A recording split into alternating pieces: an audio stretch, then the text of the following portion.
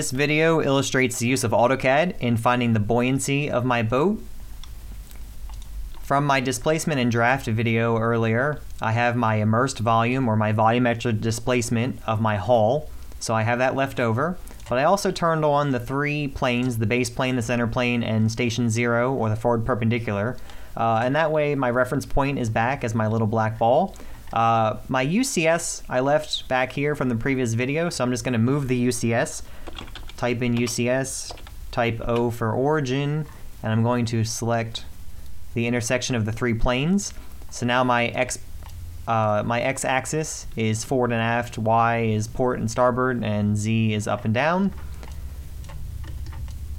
And as you can see, the only portion of my boat that touched the forward perpendicular was above the water line, so that's why this looks like there's a disconnect there.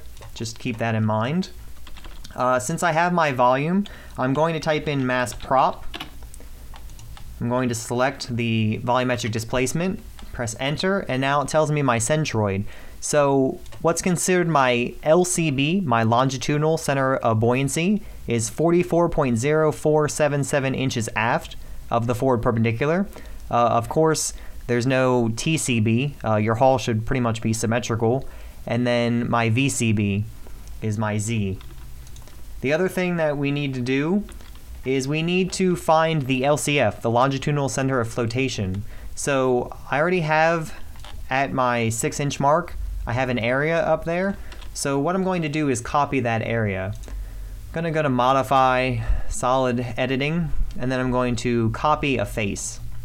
And let's select the hull. Let's see if this does it. Yep.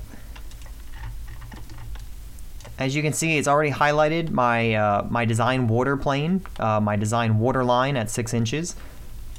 So I'm fine with that. I'm going to, it says specify my base point. I'm just going to type in the origin 0, 0, 0, and then since I want to keep it at the same place, I'm going to type in 0, 0, 0 again. Just press enter twice, and let's delete the hull.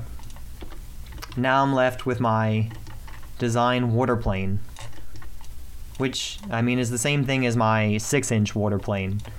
And then I'm just going to type in mass prop again, and I'm going to select that region. And now my LCF is at 42.5625 inches aft of my forward perpendicular.